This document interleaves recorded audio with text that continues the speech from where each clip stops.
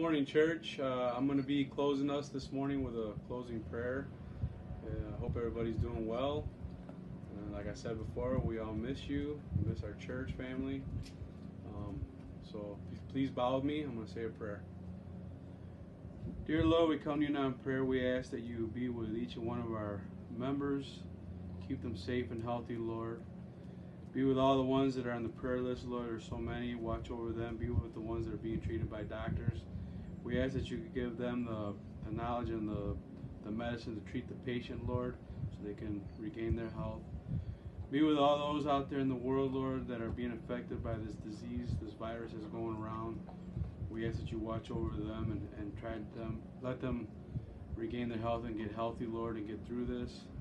Be with the ones that have lost loved ones because of this.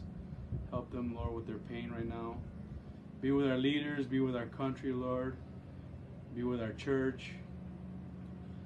We want to thank you, Lord, for all the prayers that you have answered up to this day. We can't thank you enough for that, Lord.